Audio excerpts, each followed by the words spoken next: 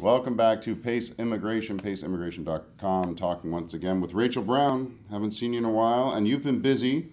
You've been out of the country, you've been traveling, you've been going to conferences, doing all kinds of things. And right now we're going to talk about parental sponsorship. We're going to talk about how it works if you want to sponsor your parent to Canada. And we're also going to talk about what Rachel thinks needs to be done differently. Yeah. But to begin, how does someone sponsor their parent to Canada? Okay, first of all, to be able to sponsor your parent, you must be a permanent resident of Canada or a Canadian citizen. Okay. There's some financial requirements, which is key. You also must show that you have worked in Canada for at least 3 years, meaning you have filed your taxes for at least 3 years. And depending on the number of family members you have, yourself, your spouse, and kids, and whoever you're sponsoring, your dad, your mom, or grandparents, there is a minimum level income you must have.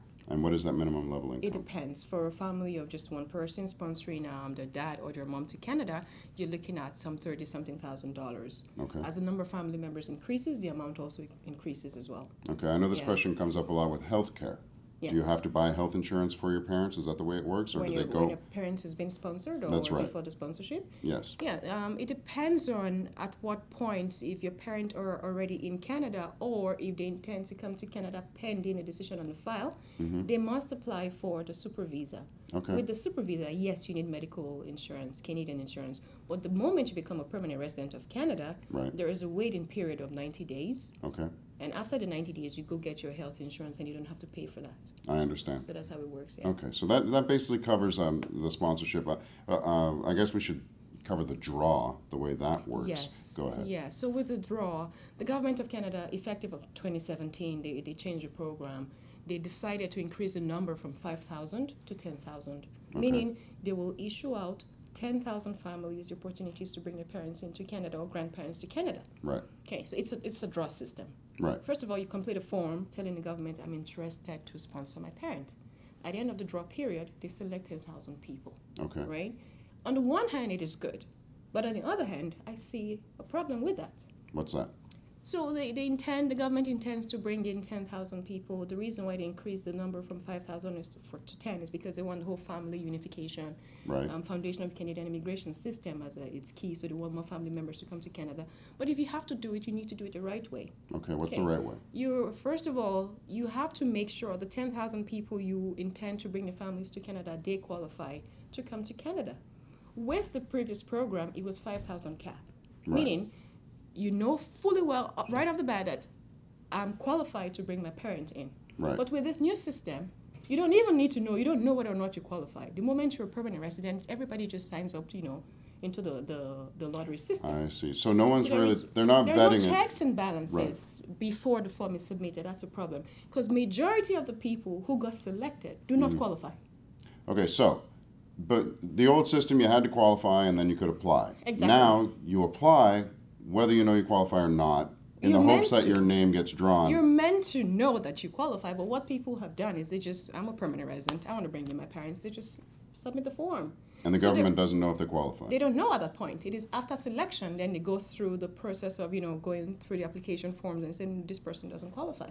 Meaning somebody who does qualify is not selected, and somebody who doesn't qualify gets picked. A lot of the calls I have received in the past, either, I'm a permanent resident of Canada, I haven't worked for 3 years, I just, put in the form, maybe I'll be selected, and here you go, I was selected, what do I do? Simple, you don't qualify, you will be disqualified, your file will be refused. Right. Meaning somebody who does qualify, missed out. Exactly, and to me, it's... Now, are they going back, now when that person doesn't qualify, do they go back and make up for the 10,000? Oh, that's a good one, because I was recently at the Canadian Bar Association Immigration Law Conference, and the case processing director of the Mississauga office, who they receive all of these applications, she was there. And in her own words, she said, between the date of sending out the invitation to apply and the date she was speaking to us, which is a couple of weeks ago, like 2 weeks ago, from the 10,000 applications, they received only 700 complete applications from 10,000. What does that tell you? And they have 30 days to go. They have over 9,000 spots, right? Pending. It's never going to happen. How is that? The purpose is defeated. With the last system, you know fully well that you submit a complete application. Right. 5,000 of those guys, first come, first serve. Right. They get in, right? But with this, any permanent resident or Canadian citizen anywhere in the world can just put in the interest form. I want to sponsor my parent, whether or not they qualify.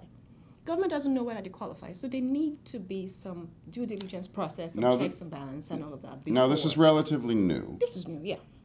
And hopefully, they're discovering with this new program that this wasn't the way it should have worked out. Exactly. Are there hints that there are going to be changes next year? Well, they the next 10,000, say? What they intend to do is, at the end of the 90 days period, because you're given 90 days from the day to receive your letter to apply, at the end of the 90 days period, for whatever amount of applications is still left to be filled with the 10,000, let's say they get just 1,000 out of the 10,000, they would carry out another draw.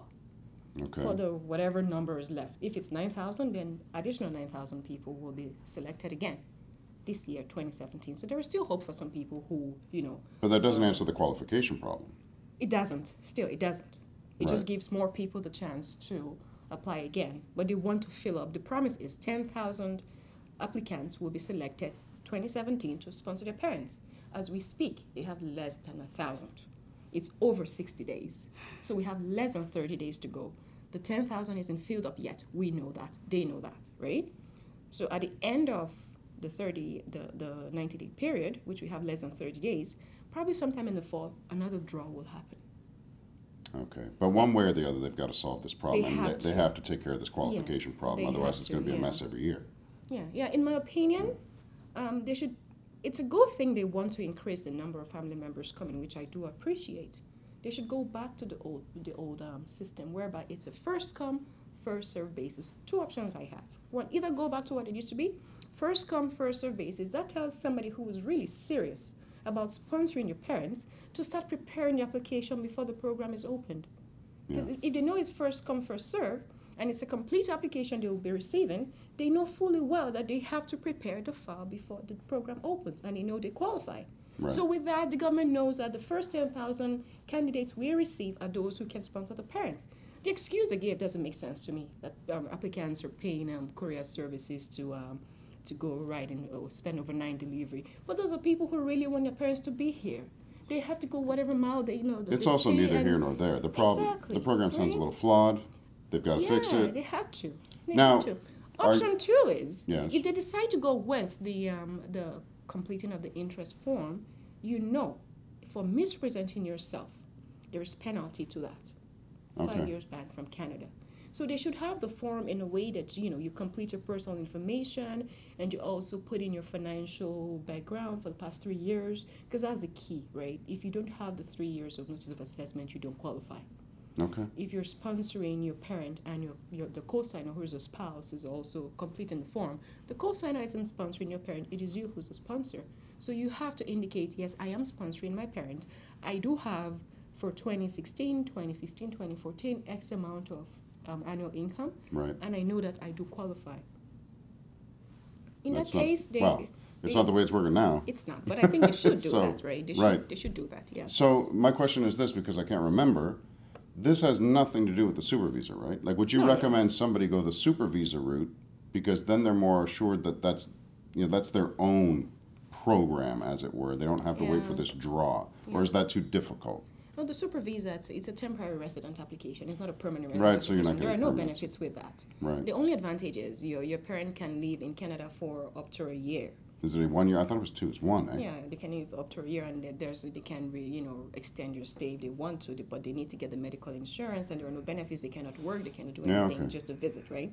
But with the parental, you're a permanent resident of Canada. If you hit the lucky draw. Exactly. Yeah. So it's up to the sponsor. If they want the parents to be in Canada as soon as possible for whatever reasons, they may go through the route of getting the super visa. But if they want the parent to have the permanent residence status, they have to go through the parental sponsorship program. They have to use the program. Yeah. Okay, Rachel. You can tell this is why we love her. She's smart. She's got passion for the immigration game. But hopefully those changes are made. In the meantime, if you do wish to sponsor your parent or grandparent to Canada, this is the program as it is. Contact Rachel, and she'll do her best to help you out. Yes, I will. Thank you, Sean. rbrown@pacelawfirm.com is the email address. Get in touch. Bye for now.